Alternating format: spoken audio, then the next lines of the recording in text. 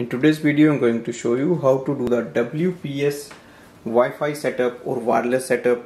This is Epson WorkForce 4820 printer.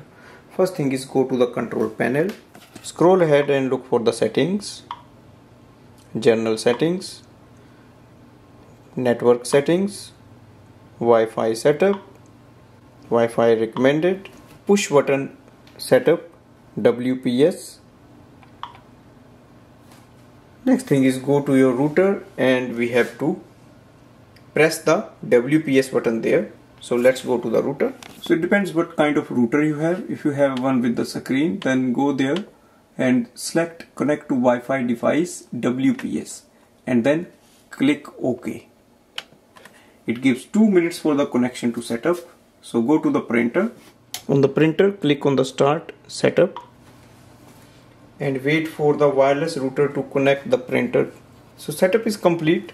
Click on the close button, go to the home button, and you should be able to see the wireless signal on the top. So this way we can do the WPS setup of this printer. Now you can add this printer in any device for wireless printing and scanning. Thanks for watching.